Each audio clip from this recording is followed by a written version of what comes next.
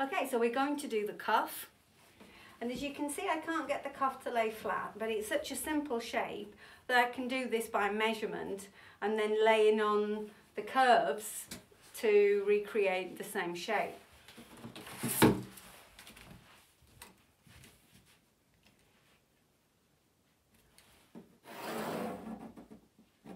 So, I'm drawing my line. I'm going to measure my cuff. And the cuff measures just slightly over 24 centimetres.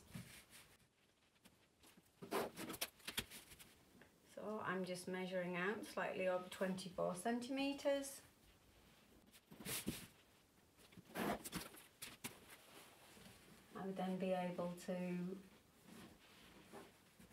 line the cuff up with the squared off edge of the initial line, stating how big the final cuff was going to be, and a line coming upwards that lets me know where it finishes. I'm going to draw around the curve.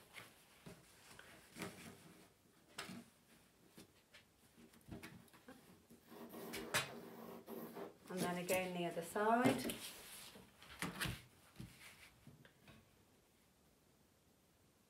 And just square off where they finish.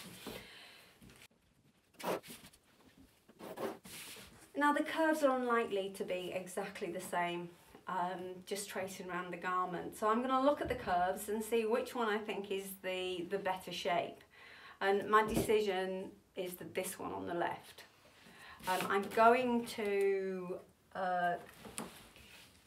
just draw over that again to add more lead to it. I'm just going to rub out the other one. And then I'm going to fold the piece over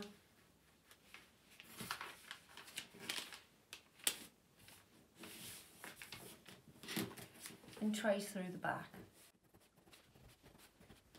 This will push the lead off the front of the piece of paper onto the other side, giving me a mirror image so that my pattern is symmetrical. Okay, my cuff is now complete.